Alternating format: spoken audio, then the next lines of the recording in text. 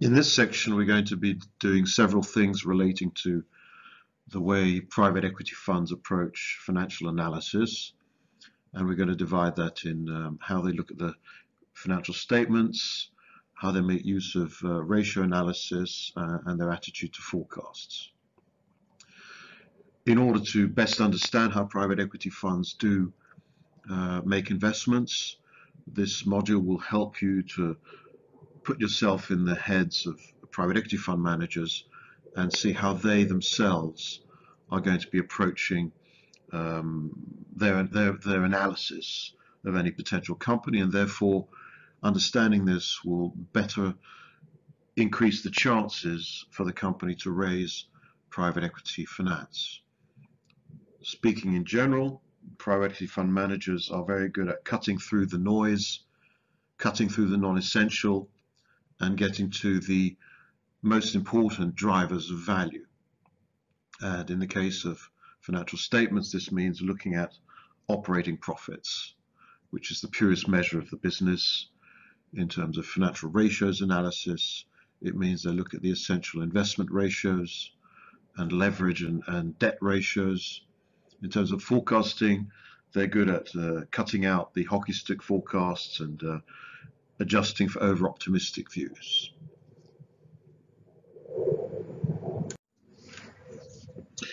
In this model, we have three objectives. Before we discuss these, we assume that most people who are going to be taking this module have some prior background in finance and have covered a basic course on financial statement analysis and ratios analysis, which will have covered the general range of ratios, which will enable us to focus a little bit more this module on the key elements which are looked at by the private equity funds rather than being a general presentation of the topic. We have three different sections. The first section is analysis of financial statements and what are the aspects of financial statements which are particularly important to private equity fund managers, of which advisors to companies should be aware. Secondly, what are the key ratios used by private equity fund managers and their analysis? And this is where EBITDA and investment ratios come to the forefront. And finally, forecasting financial statements, where what is relevant are the two important perspectives of the private equity fund manager. First one being skepticism of the forecasts by companies, and secondly, the exit-driven approach, which will enable them to envision how the company may look at exit point in 4 or 5 years' time. In this first section, we consider financial statement analysis from the perspective of a potential investor, and particularly a private equity investor. And so, alongside of the general points made in this section, another thing PE investors are quite attuned to is the fact that companies, particularly in some jurisdictions, may have two sets of accounts, being the first one being those for the taxman, and the second ones being the real accounts. And if this is in fact the case, this is something that most private equity funds are able to work with. Let's make a few general points in order to best set the stage for this section. What are the key drivers or the most salient points with respect to financial statements for private equity investors? Well, firstly, they're important to raise private equity investment. Like any other investor, private equity fund managers are going to be relying on financial statements being accurate and not misleading. However, having said that, private equity fund managers, compared to most investors, are much better at working with slightly defective financial statements and seeing through them or improving them, so that will not necessarily deter their investment if they do feel that the company is a particularly attractive asset. So private equity fund managers have more flexibility in working with financial statements than others. The types of financial statements are going to include obviously the balance sheet and the income statement, and derive from that the cash flow statement. We're going to look at what are the key aspects of the financial statements are important to private equity fund managers. Accountants and advisors can play an important role, because if you are able to anticipate some of the needs of the PE fund managers and prepare materials to reflect this anticipation of the need, it's going to vastly increase the chances of the PE fund manager being willing to put in the time to analyze the investment. So this is somewhere where an advisor can add a lot of value. An important part of that is persuading the company that it's a worthwhile exercise. The particular elements of financial statements and their relevance to private equity deals would include basically the operating profit measures, the growth in sales. What PE fund managers are looking for is growth, potential, industrial solidity as measured by EBITDA, and they can work in a flexible way with different financial structures or with debt problems.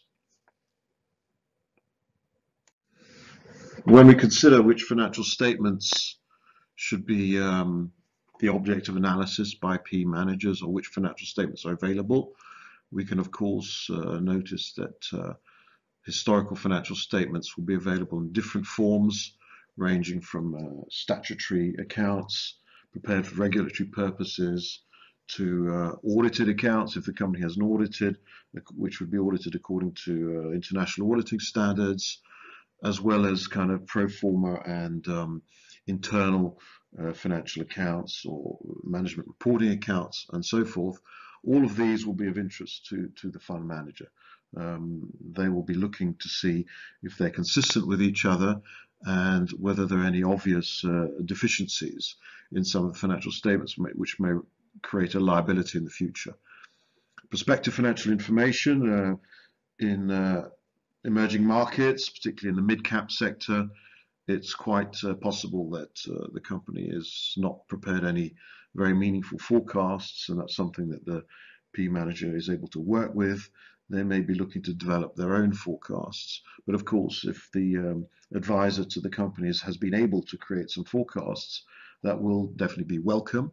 The guiding rule being keep it simple and credible rather than complicated and incredible.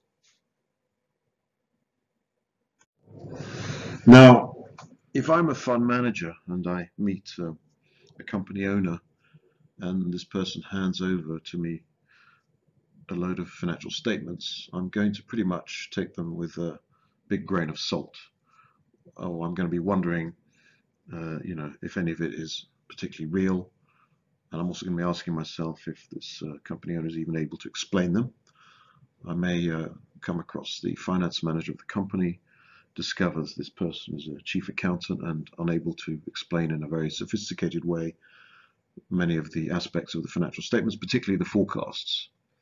And so if there is a advisor who is at a level of competence superior to that of a chief accountant and can engage in this process, this will add a lot of comfort and credibility from the point of view of the private equity fund manager.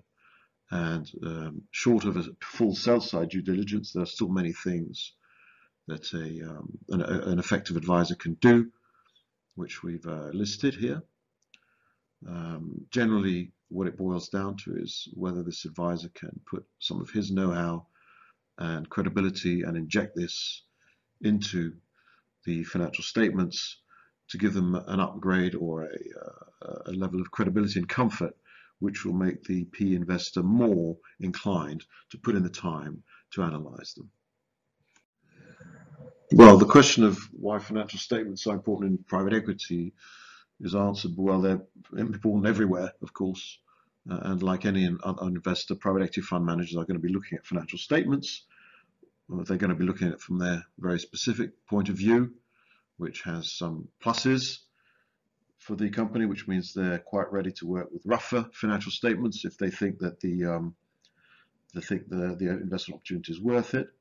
And on the minus side, perhaps for the company owner, is that they will be able very quickly to get to the essence and discover any over-optimistic forecasts or misleading facts. Private equity investors are very skilled. Why? Because they are highly trained financially. That's one reason. The second reason is that they have a lot of experience of reviewing investments day in, day out, And so if they're looking at a specific company, the chances are they've looked at 3 or 4 companies in the same sector already before, and they know what to look for. And this is a skill which is very important for private equity investors.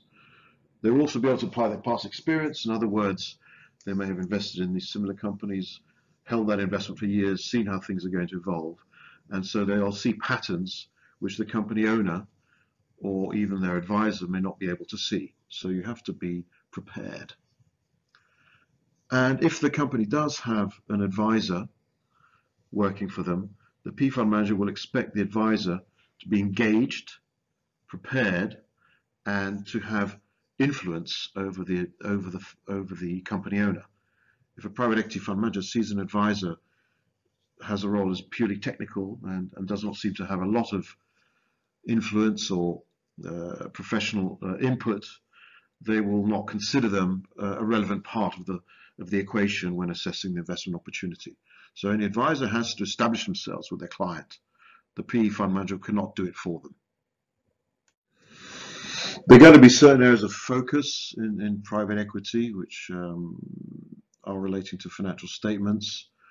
In the income statement, the PE fund manager is really concentrated on looking at whether the financial statements reflect the fact that there's a good market for the company's products or services, and whether the company is able to manage their business effectively from an industrial perspective first, before looking at the financial perspective. And from the point of view of that, EBITDA is a main focus. Why? Because EBITDA measures the ability to generate sales, to win customers. It measures the ability to source raw material inputs at a good price, which gets us to gross profit. It measures the ability of the company to manage their fixed costs and overheads, which gets us to profit before depreciation and amortization.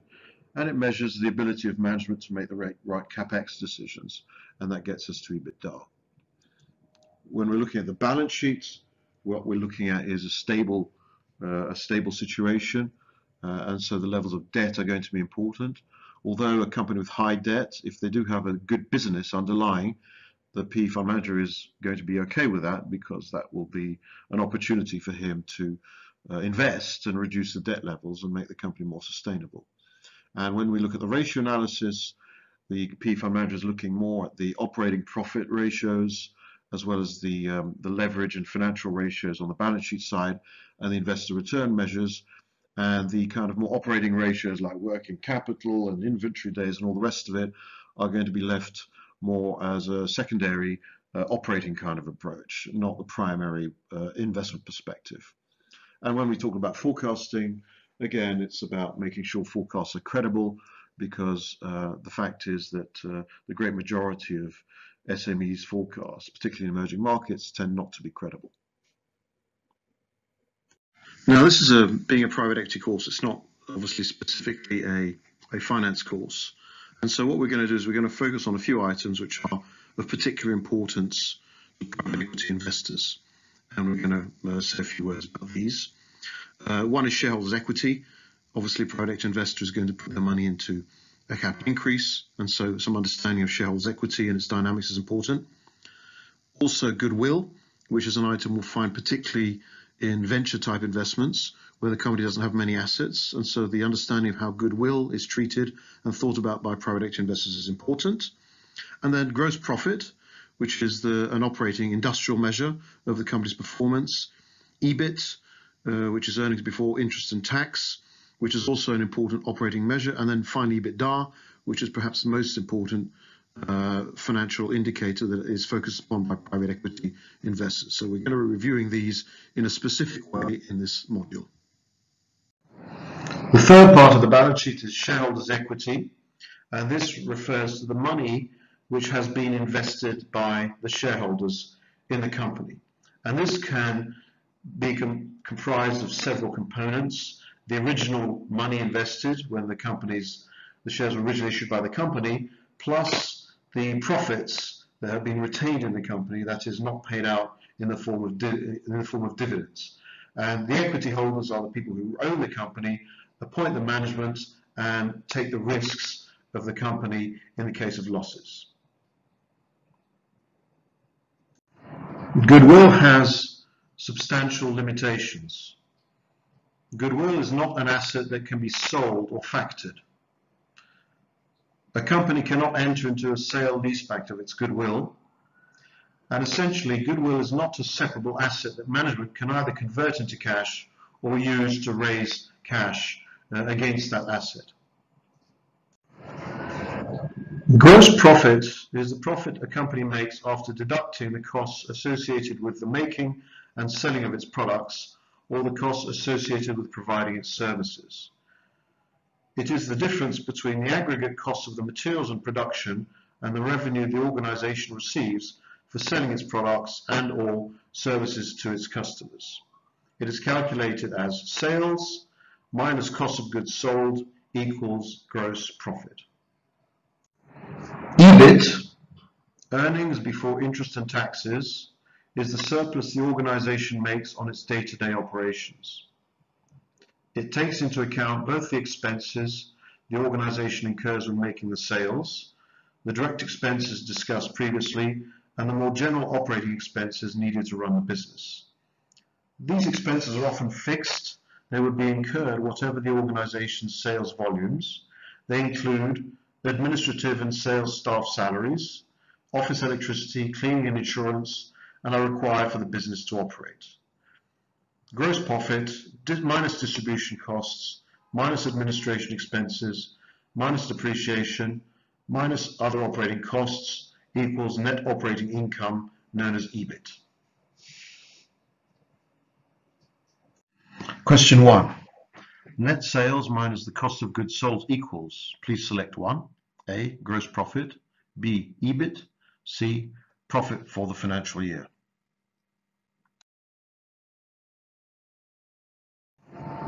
How real are the numbers? In this section, we look at some of the accounting problems which may distort the effectiveness of accounting reporting. Bona fide profits versus accounting profits. After a company earns a bona fide profit, its owners are wealthier than they were beforehand. We contrast this to an accounting profit, which is what the accounting rule says it is, but doesn't represent anything further.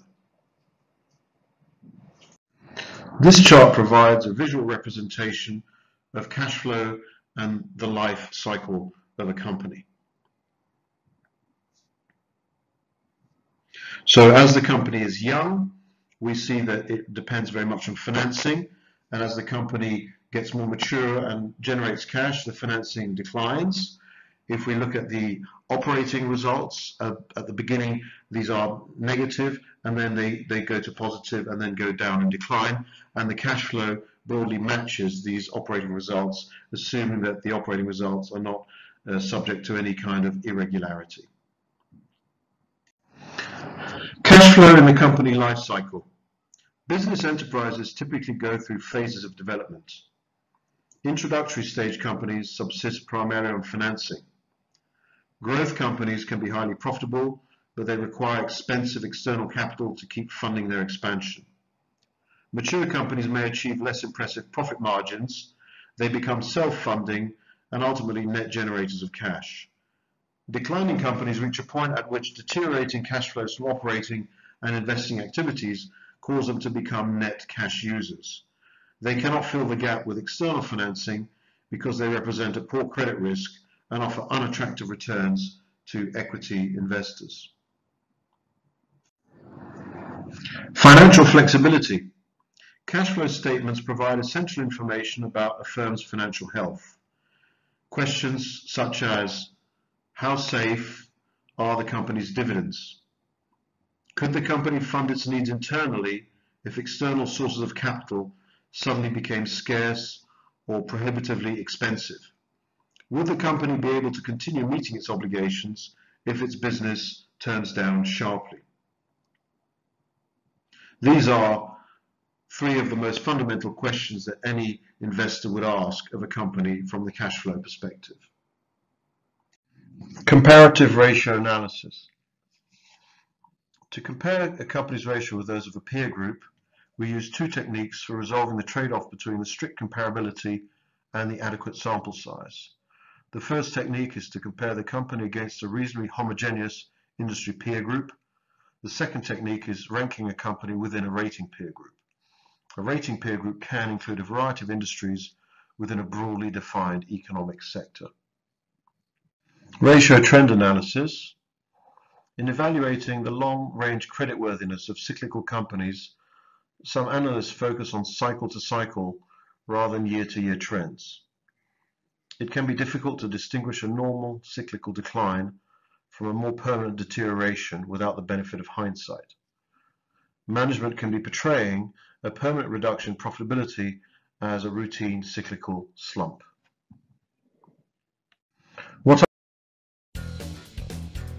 I hope you're enjoying this module. If you are, I'd really appreciate if you could consider subscribing to my channel. Thanks very much. What are the limitations of ratio analysis? It is important to know whether the company has changed its accounting policies over time. If this is the case, it may help to make adjustments in order to improve comparability over time. Prices change over time owing to inflation or deflation. Therefore, when comparing financial statements numbers over several years, adjustments for inflation or deflation rates may be useful. The general economic situation may have changed from boom to bust or vice versa, in which case it may be difficult to establish a base year from which to start the comparison. Changes in specific regulations or technology may affect the product markets in which the firm operates. When conducting cross-sectional analysis, it is important to be aware of differences in accounting policies between different companies. In this section, we review the main types of financial ratios, and we illustrate how these can be used in order to gain insight into the performance of a company. Debt-to-equity ratio. The debt-to-equity ratio is calculated by dividing a company's total liabilities by its shareholders' equity. These numbers are available on the balance sheet of a company's financial statements. The ratio is used to evaluate a company's financial leverage. It is a measure of the degree to which a company is financing its operations through debt versus wholly owned funds. More specifically, it reflects the ability of shareholders' equity to cover all outstanding debts in the event of a business downturn. It's calculated as following: total liabilities divided by total equity. What constitutes total debt?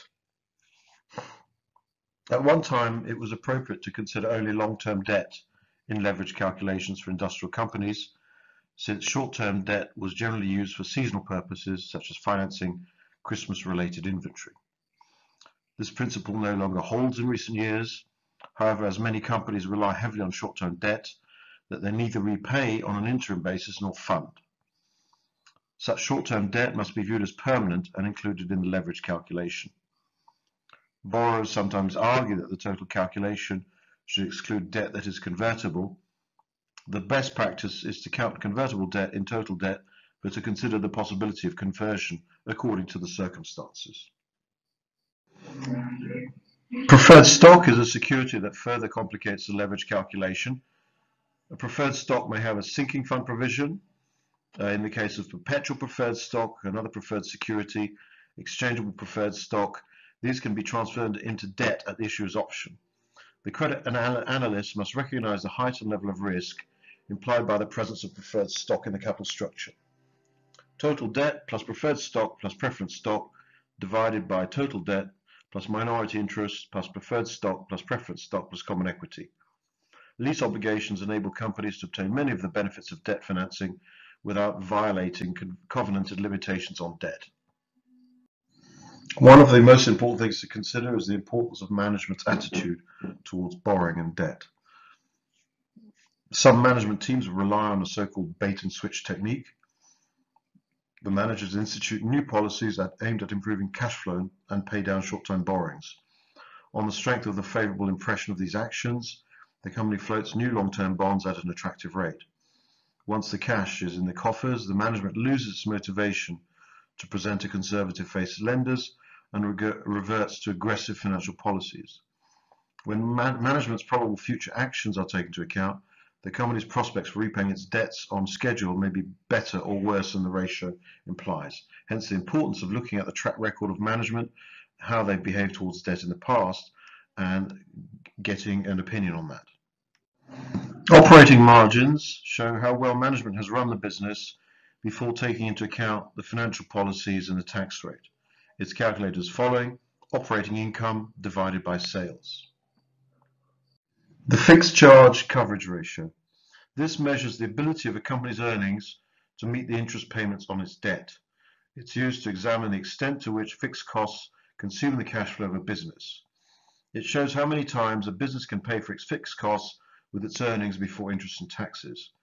The ratio is most commonly applied when a company has incurred a large amount of debt and must make ongoing interest payments. A low ratio is a strong indicator that any subsequent drop in the profits of a business may bring about its failure.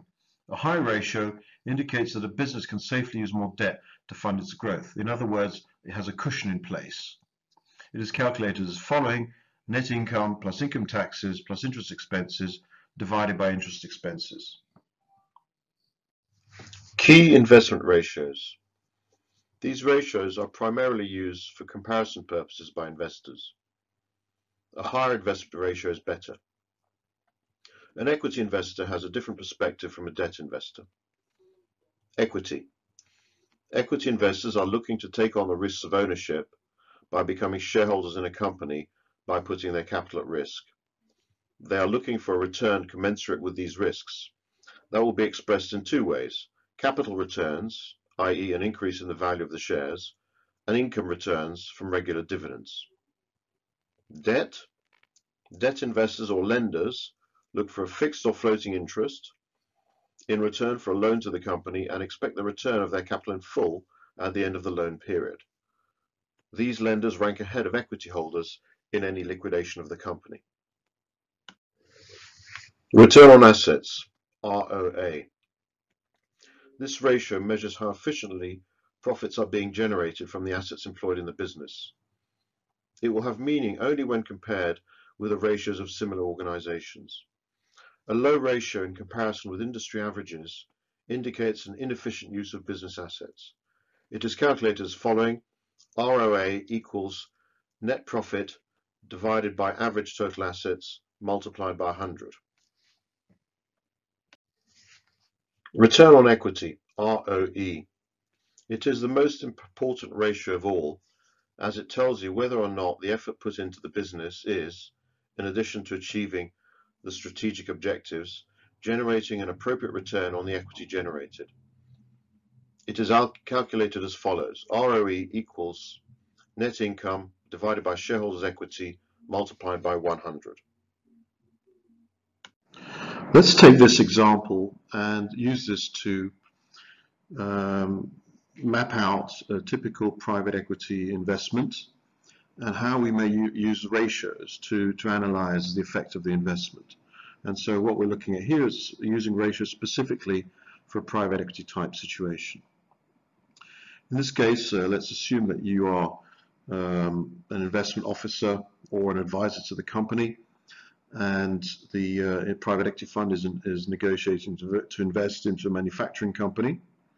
But we have a typical private equity situation. The company is basically industrially sound, but has some weaknesses in its management and has run up quite a lot of debt, but basically has a sound foundation for further growth. And to have that further growth, it requires major investments. So what we're talking about is a typical private equity situation where we have a little bit of management strengthening, some strengthening of the capital by reducing debt, and providing some resources for future expansion. So a mix of three different factors in this case. We've developed a plan for the company, and we're planning to make an equity injection in early 2016. Let's assume we are in late 2015. So on this slide, you can see the financial plan. It's a fairly typical plan you might find in an equity, private equity growth investment. You see the sales are growing reasonably well. It's not a high growth venture type investment, but it's a solid growth investment, and a general across the board improvement in the financial results such as EBITDA and the profit after tax, as well as a reduction in debt. And so these forecasts tell us in general that it's going in a positive way, but let's specifically look at some extra insight we may be able to develop quickly by making the use of ratios. One thing just to notice, you'll notice on the line called equity, you see the equity jumps from 10 to 40 in 2016. That corresponds to the capital increase of 30 million. So let's proceed with a ratios analysis. Now, one of the first things we need to do is decide which ratios analysis to do, because there's a wide number of them. And so what we've chosen is a bit of a spread across the different categories, the 6 categories being returns, profitability, turnover, liquidity, leverage, and coverage. And so on returns, we've chosen return on equity, and you can see this sort of jumps and then reaches a kind of steady state of about 20% a year. EBITDA margin, you notice, goes from 5% after the investment to 16% after 3 years. The net income margin also gradually rises and stabilizes at around 10%. Asset turnover remains more or less the same as before. The current ratio remains the same as before. The quick ratio also, but it jumps quite a bit at the end in 2022. The leverage ratio falls quite significantly, which indicates that the capital increase. And the ratio of EBITDA to interest expense goes up significantly, and the net debt to EBITDA ratio falls significantly. And so let's look at these ratios and choose the ones that tell the strongest story, and the ones that are not really telling us very much. The ones that are telling me a lot is EBITDA margin. It goes from 5% in 2015 up to 16% in 2018. This tells me that my management improvement program has worked after a 3-year cycle. The net income margin doesn't tell me very much because it contains other items. The total asset turnover doesn't tell me very much because it just tells me that the assets of the business are being used properly as in the past. The interesting one on the coverage is the fact that the net debt to EBITDA goes so low, and the interest coverage ratio is very, very high. What that tells me is after 3 years, there is scope for using more debt. So in other words, I could either contemplate an exit after 3 years because I've completed a 3-year restructuring of the EBITDA margins, or I could stay with the company somewhat longer, but after 3 years do a kind of leverage recapitalization of the company, because it's not very efficient for the company to have so little debt, and that's what the ratios tell me. So in conclusion, the ratios that are most important for me to draw conclusions are the EBITDA margin, net debt to EBITDA, and EBITDA to interest expense. What is EBITDA? EBITDA stands for earnings before interest, tax, depreciation, and amortization.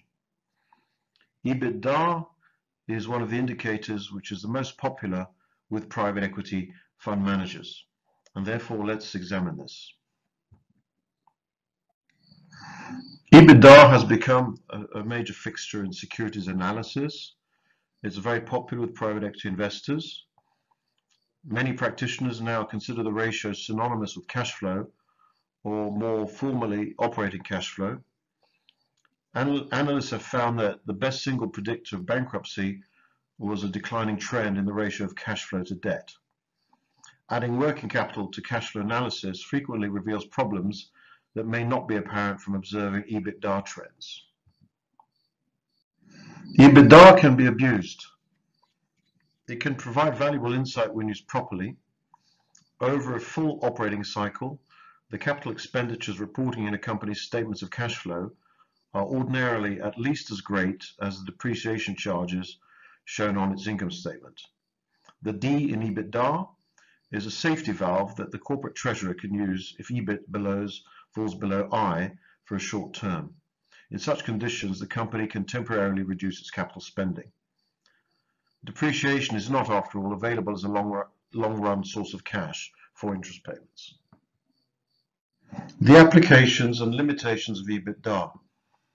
Users of financial statements had discovered certain limitations in net income as a valuation tool. Similar companies with similar net income can have substantially different total enterprise value. Companies with similar interest coverage can have substantially different default risk. EBITDA can discriminate among companies that look similar when judged in terms of EBIT. Taking EBITDA into account enables analysts to discriminate between the two similar-looking credit risks. The usefulness is in ensuring comparability of companies with dissimilar depreciation policies when estimating the total enterprise values. Question 2. What measure is the fixed charge coverage ratio? It measures the ability of a company's earnings to meet the interest payments on its debt. It measures management's skill in buying and selling at advantageous prices. It shows how well management has run the business before taking into account financial policies and the tax rate. It measures the amount of net profit a company obtains per dollar of revenue gained. Exercise 3.1. Constructing financial ratios from a set of accounts. In this section of the module, we consider the challenges and peculiarities of forecasting and modeling in a private equity transaction context. Pro forma financial statements. Another way that can be looked forward with financial statements is to consider pro forma statements that reflect significant developments prior to the reflection of these developments in published statements. It can be important to determine quickly whether news that flashes across the screen will have a material impact on a company's financial condition. Pro forma statements for acquisitions. Detailed income statements and balance sheets that companies provide in connection with major corporate transactions, which are used to notify investors of material unscheduled events. The key column is labeled pro forma adjustments. Some adjustments have a genuine economic impact. The later is the reclassification of items that the acquirer and the acquirer account for differently. For the most part, the company provided pro forma adjustments take care of accounting niceties.